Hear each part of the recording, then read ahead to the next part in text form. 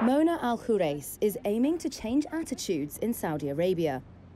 She's turned her passion for shooting, once a male-dominated field, into a profession by teaching it. And an increasing number of women are joining her classes.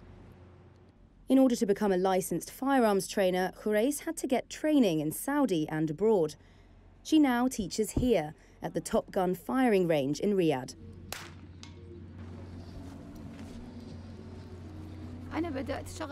My passion for guns and shooting began when I was a child, by going with my father on hunting trips.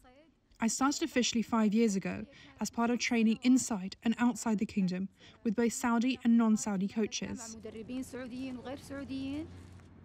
Khurais says the pivotal point in her career came this year after the government allowed women to own weapons.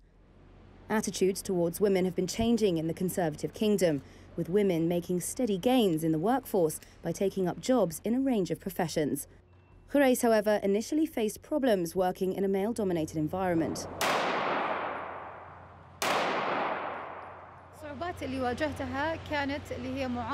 The difficulties that I faced were criticisms from women, which was surprising to me as I was expecting men to oppose it more than women.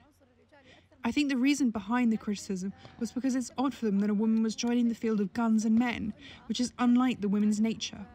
But thank God I was determined and secured qualifications from the Saudi Shooting Federation and the IPSC organisation.